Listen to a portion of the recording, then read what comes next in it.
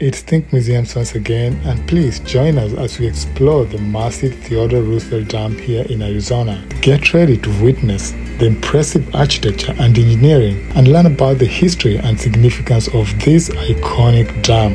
Don't miss out on this unique tour filled with stunning views and fascinating facts about one of Arizona's most important landmarks.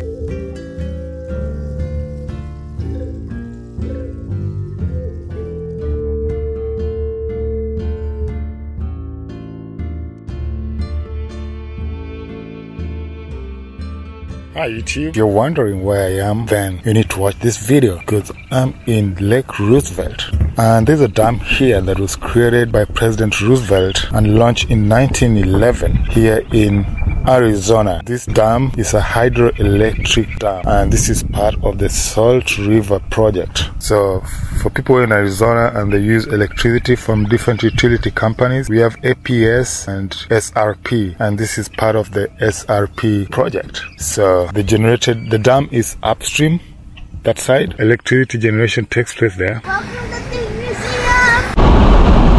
Well, today we're embarking on an off-roading adventure in the Arizona desert, and our destination is the iconic Theodore Roosevelt Dam. This is not just a desert, it's called the Tonto Forest, and as you can see, we don't have many trees but a lot of cactus. As we are navigating through this desert terrain, one thing for sure, it's no walk in the park.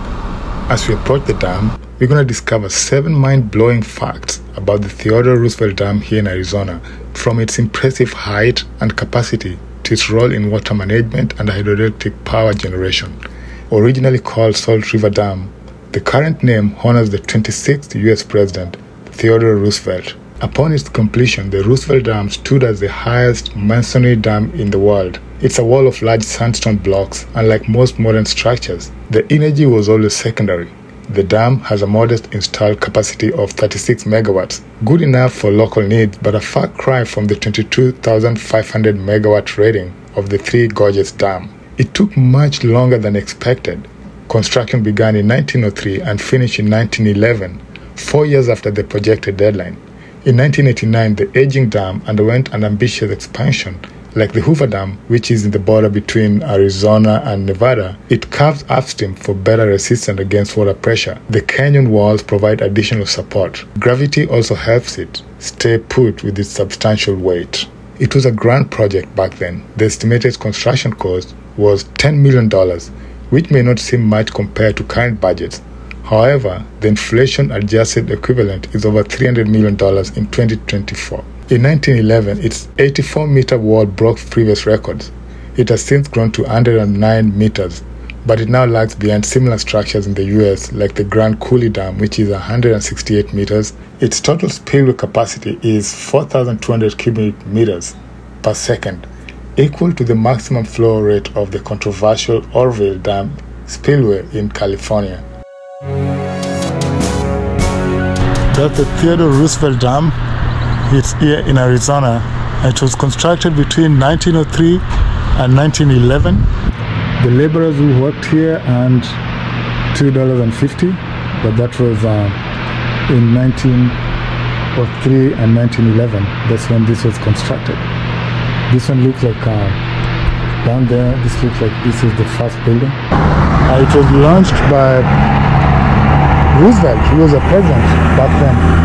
His name was Theodore Roosevelt.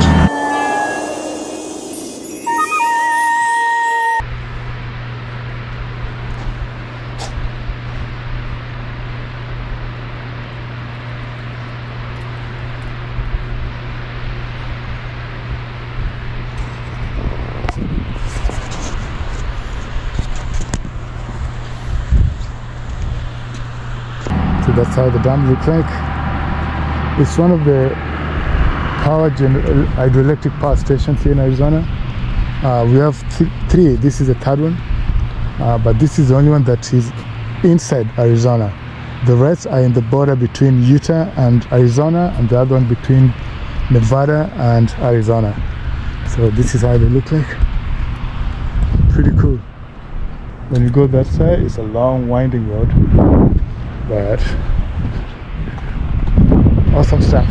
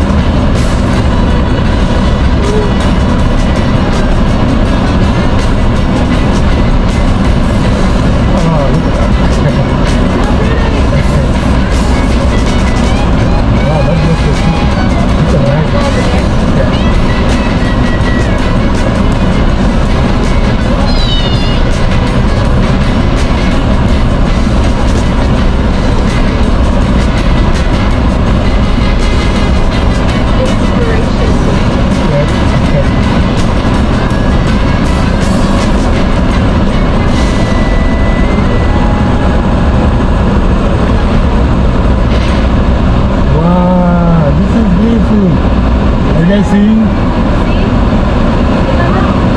Wow, the so-called Roosevelt Bridge.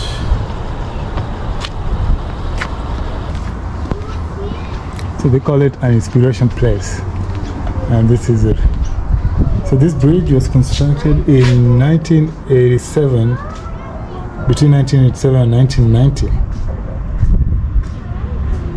Wow, this is awesome.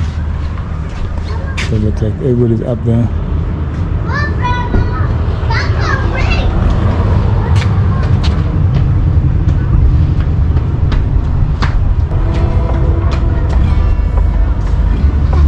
Hi, look, everybody's there. Did you see the boat?